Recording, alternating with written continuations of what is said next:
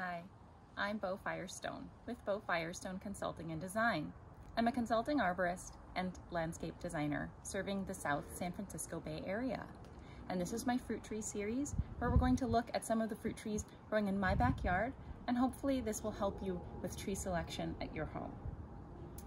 So here's an avocado. Avocados do very well in this area and are relatively pest and maintenance free.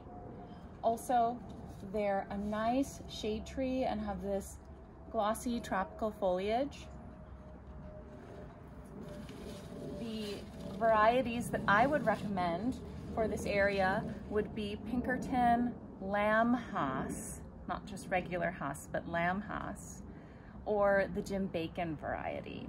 These are the most resistant to frost and have excellent quality fruit. Ripening times for avocados tend to be either late summer, early fall, or fall into winter, depending on the variety, although this tree did give us a small harvest in the spring.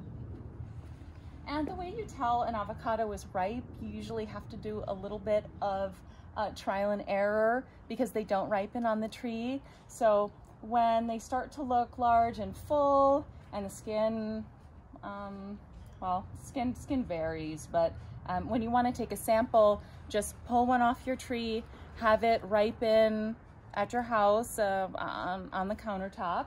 And then if they ripen to a nice buttery consistency and flavor within 2 weeks time, 1 to 2 weeks time, then you know that the rest of the avocados are ready to harvest. If they start to shrivel and look bad and don't really develop, or it takes more than 2 weeks for them to ripen, then wait a little bit before harvesting your avocados.